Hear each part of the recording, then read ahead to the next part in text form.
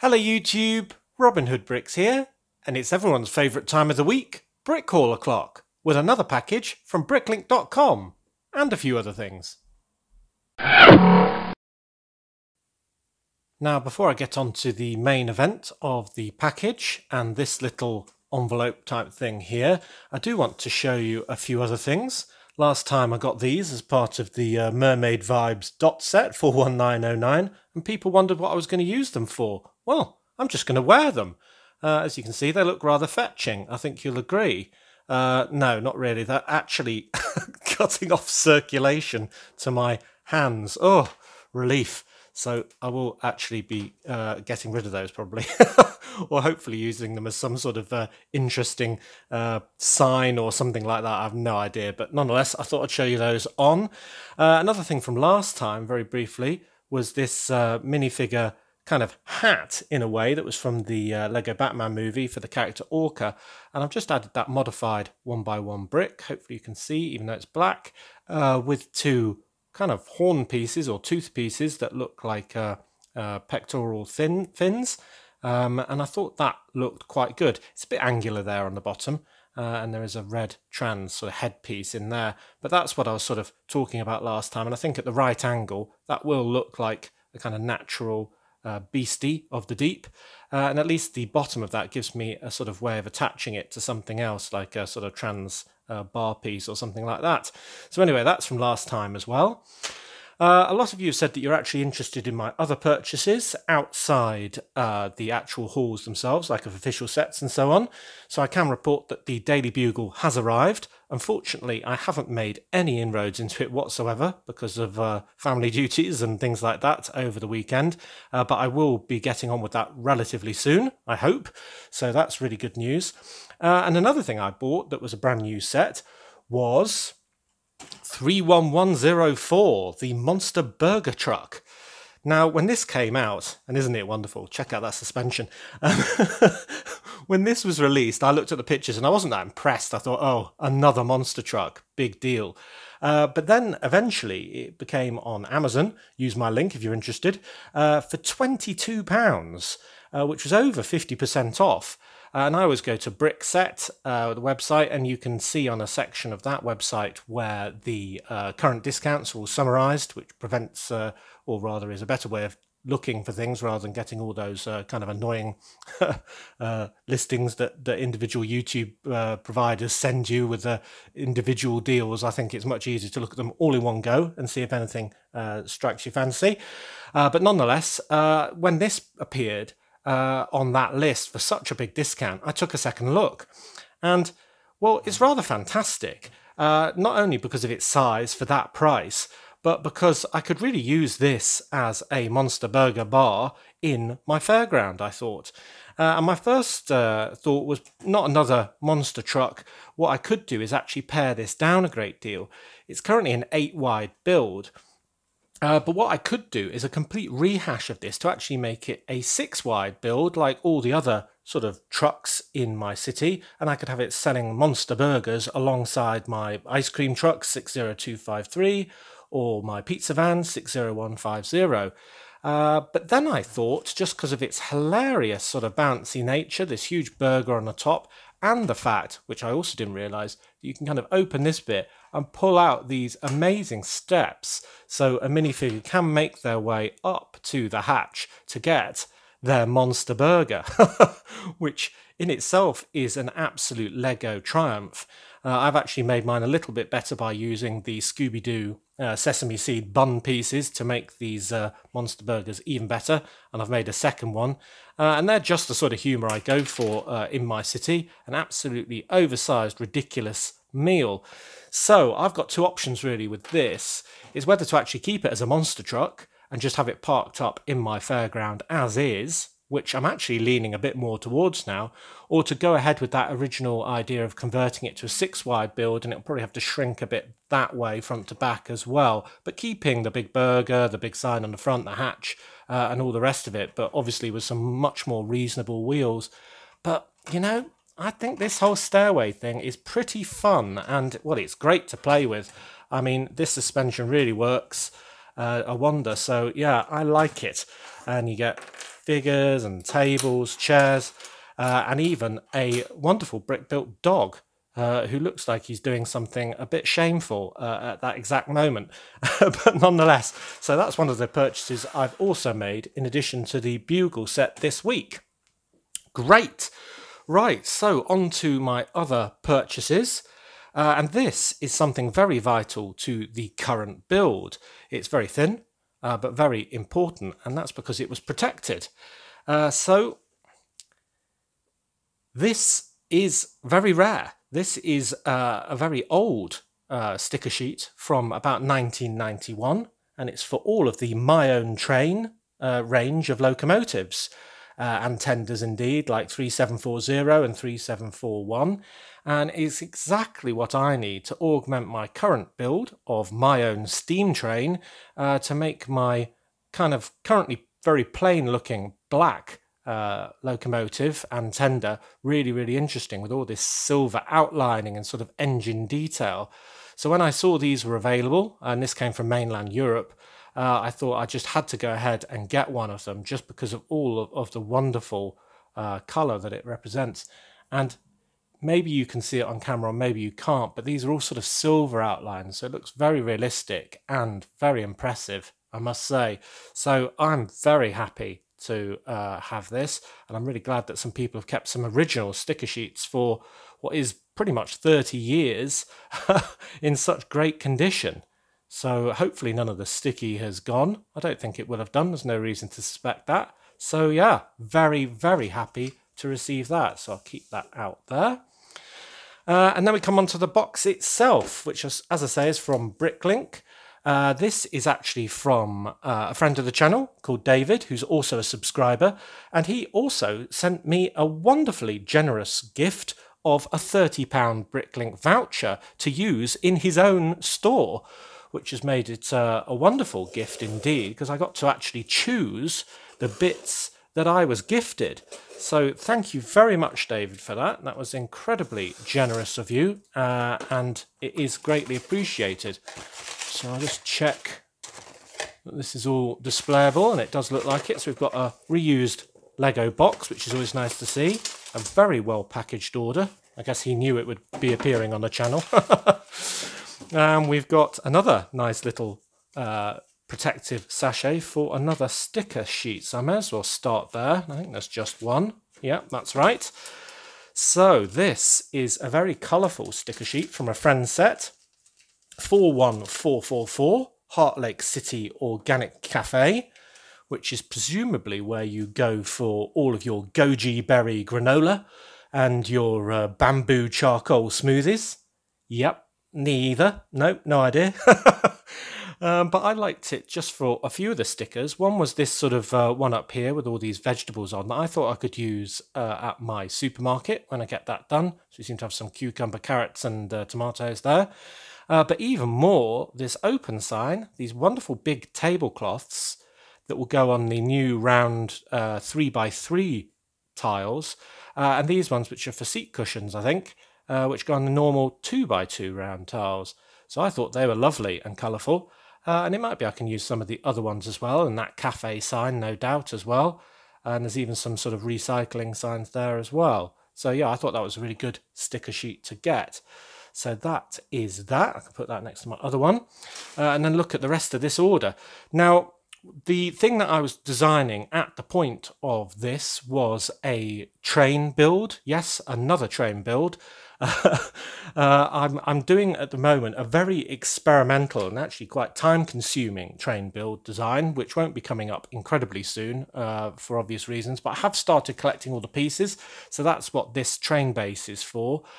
People have already started asking me where I'm going to be putting the My Own train that I'm doing at the moment, correctly pointing out that I've only got 2 train lines and I've already got 3 trains, so adding a 4th, and well, this will be a 5th. Oh God, I've got a real problem.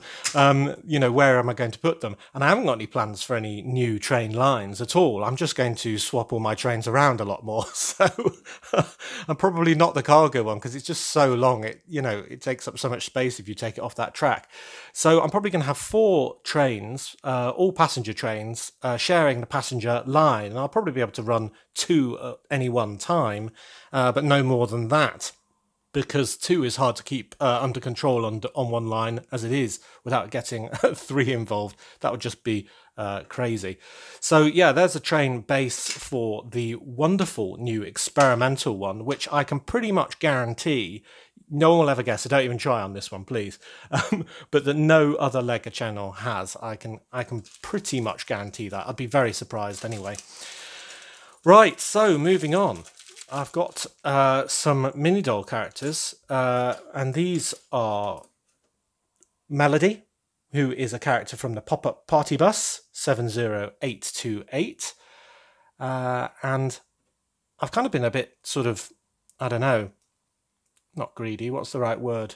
Well, wasteful perhaps, I suppose is the word, because I haven't bought this for any of this. That I don't need at all. I've bought it for the wonderful pink afro hairdo, which I actually have one in my city, sort of in use near the cinema. But I thought that looked like a wonderful sponge coral for under the sea. So it's been a bit indulgent, that's the word I'm looking for, a bit indulgent to buy a whole minifigure or mini doll just for the hairpiece. But that's what I've done, aided by the fact that it was a very generous free order from my perspective, which made me very tempted by just these hairpieces. I actually got 2 of those. Oh no, tell a lie. I've actually got 3 of those to make a wonderful patch of sponges. So if anybody wants a free Melody character without the hair, then do get in touch by the normal channels. So there's 3 lovely pink sponges, and I think that bobbly texture will go really well next to those Marge Simpson hair pieces that I got the last time. So that's very nice. Oh, here's a very interesting piece. So this is from Hidden Side set, JB Submarine 70433, and it's the kind of dome on the front of the submarine. And I nearly bought that set, to be honest, but I've probably got enough submarines already without a sort of comedy one.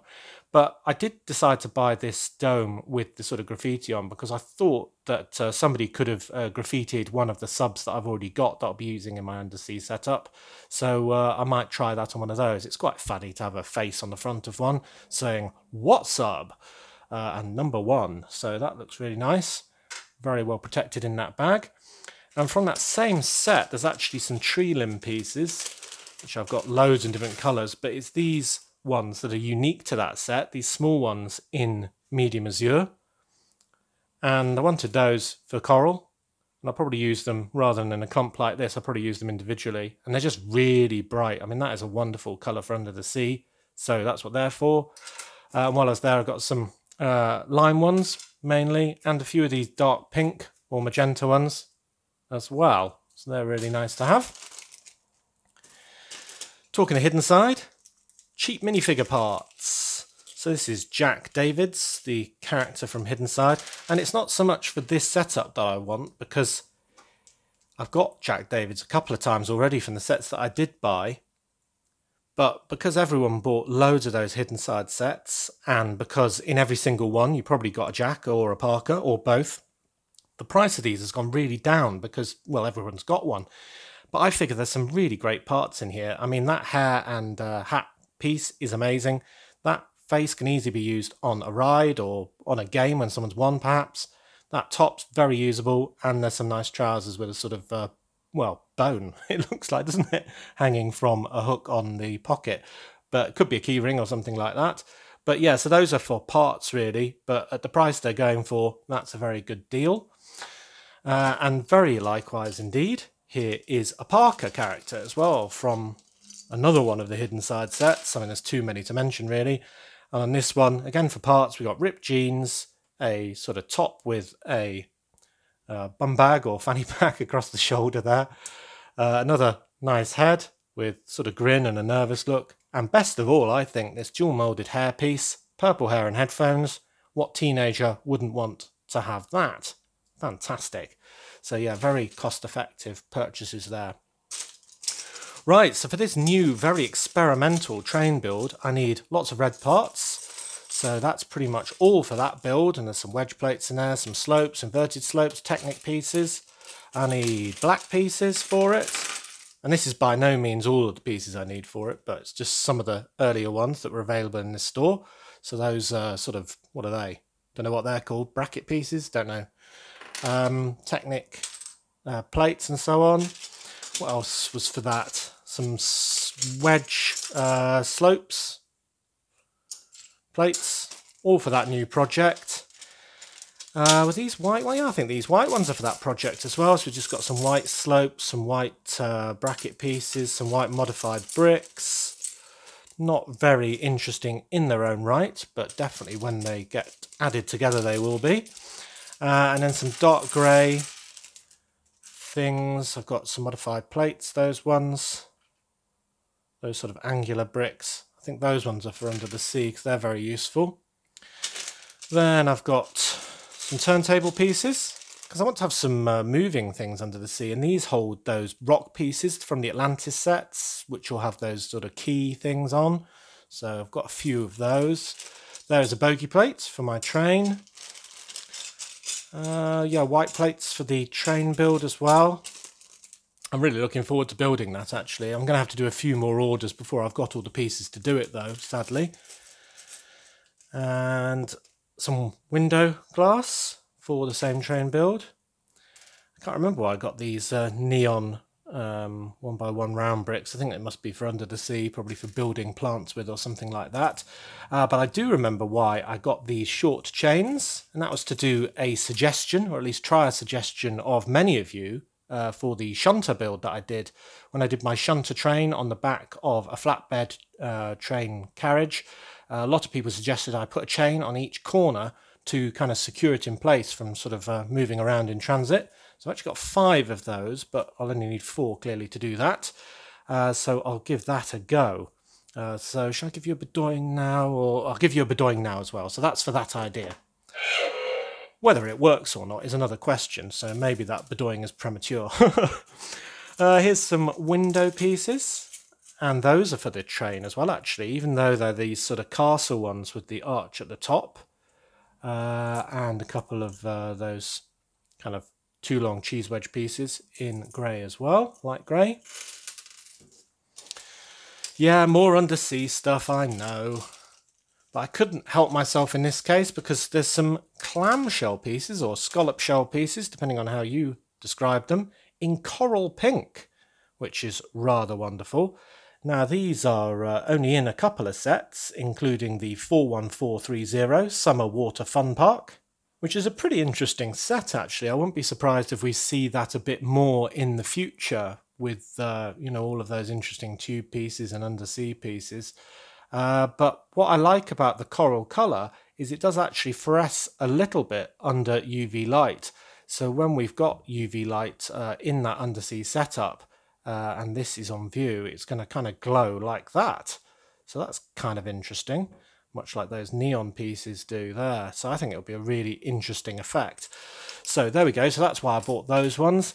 And while I was there, probably from the same set, I don't know, there's some of these older, smaller sort of foldable types in white. So they're good fun as well.